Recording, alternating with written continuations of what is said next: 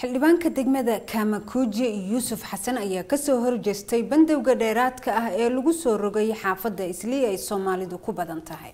The Ministry of Health has not been able to engage the communities affected.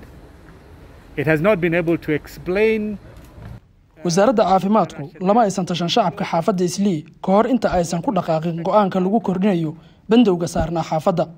wasaaraddu sidoo kale ma aysan sheegin faa'iidada ugu jirta xiritaanka xaafaddan.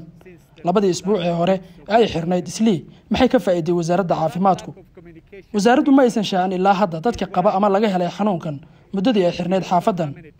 maxay tahay faa'iidada ugu jirta xiritaanka Islii? How many people have been found positive? How many people have recovered? waxaa foodan ugu soo haysa dhibaato aad u weyn. waxaanan u baahannahay in dawladdu ay tallaabo qaado oo ay ka hortagto dhibaatada shacabka Islii ay kala kulmayaan xiritaanka xaafaddan. waxaa laga cabsi qabaa in gaajo ay ka dilaacdo xaafadda.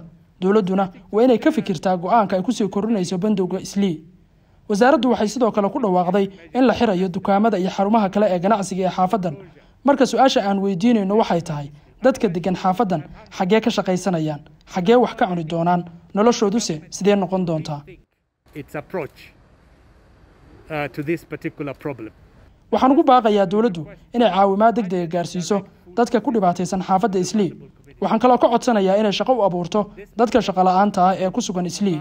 sidoo kale waa inay lacag siisaa dadka aan shaqaysan ee da'da ah. Social intervention and social protection is to expand the cash transfer to include more people.